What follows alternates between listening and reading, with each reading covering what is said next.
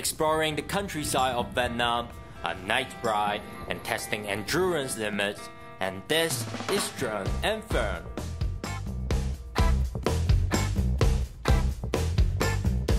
It's 7 AM in the morning.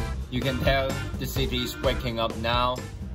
Hi there, this is George. Welcome back to my second day of the bike adventure. I'm here now in Phu Ly, and today I will be riding to another city, another province called Qinghua, Hoinan. It's about 100 kilometers, so I hope to finish it within 10 to 11 hours. It's gonna be very tough, much more tougher than yesterday, so don't waste our time, let's get going. In this series of Drone and Fern, I'm riding 800 kilometers across Vietnam. The country has more than 50 million bicycles, and a part of every road is reserved for bicycles. So the best way to explore the country is on a bike, as you can cover more ground while still being able to meet new people and stop wherever you want. For the second episode of the journey, I will be riding from Phu Ly to Dang Hoa, then to Vinh. It's relaxing to ride along the road in Vietnam, as there's only one major route, so you won't get lost, and the roads are flat and smooth. After a few kilometers, I discover a new audience market. So as the new host of Drone and Fern, I feel like I have the duty to promote the show and explore the market besides the Llama Island. So I have prepared these QR code stickers. If you scan it, it will direct you to our YouTube channel.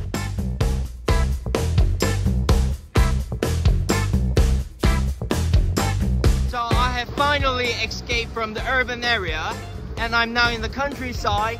You can see behind me the mountains, the trees. So I have to say the air quality here is so much better compared to in Hanoi or in Phu Ly. I can finally smell something except from carbon dioxide. Although most sections of the road are clean and well built, getting dirty is still inevitable on a road trip like this. So the road was very muddy, and my shoes and my bike, as you can see, are very dirty now. I have to get it clean as soon as possible, because once it's dried out, it will be very difficult to clean.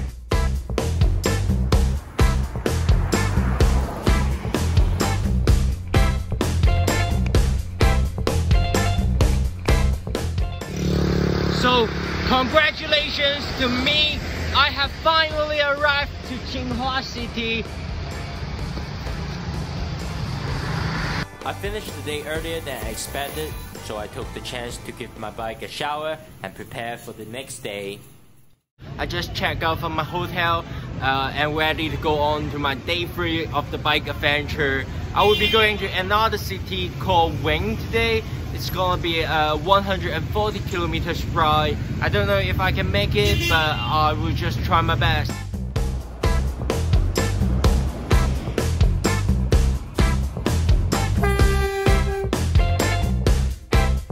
Can you see what I have found there? Man, they are not smart, but they are very cautious. So I need to approach them and take a selfie with them. Let's see if I can make it.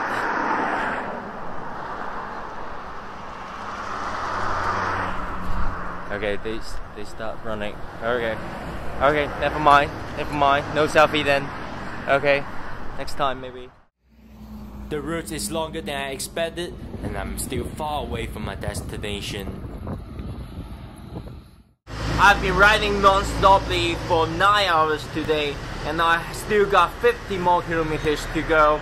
I have to say, compared to the last 2 days, I started to feel a little bit lonely now, because there's no one you can talk to, and the only thing you can do is to keep pedaling and keep pedaling. I'm a bit exhausted now, but it's already 4 PM in the afternoon, and the sky is getting darker now. I need to get to the next destination before night, otherwise it could be quite dangerous. Night falls, it's getting more difficult to see the way, and I have to pedal harder. As you can see, it's quite dark now, or you can't see because it's too dark, but I still got 50 more kilometers to go, and I'm now really tired. I really want to go home. And that's the reason why I said I don't want to ride at night, because as you can see there's not much traffic light. Wish me good luck.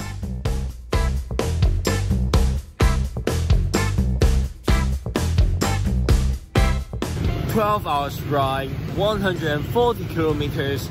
I have finally arrived in Van City. So today's journey has taught me 2 lessons. The first is wake up earlier if you know you're going to do a long distance trip, so that you can avoid riding in the dark. And the second one is try your best to find someone to accompany you so that you don't get that lonely, and also for the safety reason. I'm very tired now, so it's about time for me to go to bed. So this is the end of this episode. I have finished 300 kilometers in the past 3 days, so 500 more to go. This trip is very challenging for me, so I really need your support. Please stay tuned, watch our videos, follow us on Facebook page, and subscribe to our YouTube channel. And I'll see you again. My name is George, and this is Drone and Fun.